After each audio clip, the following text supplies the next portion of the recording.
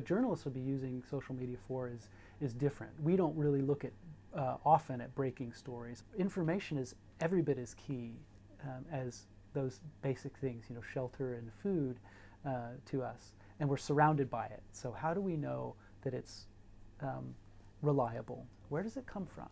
Did a professional produce it? Was it verified? Did they check it? The challenge for us was how we verify it. We needed to get a hold of our sources, and as much as we could from people over the phone on the ground, try to verify the content, the versions being shared through social media to see you know, what the real story was. You don't report, or at least I don't report, on the basis of what they're saying on social media. Using quotes sourced from social media, this kind of thing, I have a problem with that. There are a lot of stories, if you're dealing as a professional journalist or a media organization with, I think with Chinese social media, it's a really difficult environment. There's so much happening, and so verification is a real concern. Basically, if you have a source that is talking about something of interest to you on a news story, you have to find a way to reach that source directly.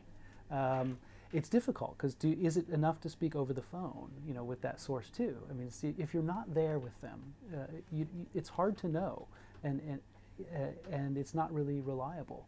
In my case, I'm working on longer projects. So I worked recently on a book about urban villages in China, and in a few cases I found sources through Weibo who are talking about the village that I'm reporting or the issue I'm reporting, and eventually it's a matter of going to you know, Guangzhou or whatever city I'm reporting on and meeting that source. So it's about a very careful interaction with them, not revealing too much of what I'm doing because I don't know them yet. I can't trust them.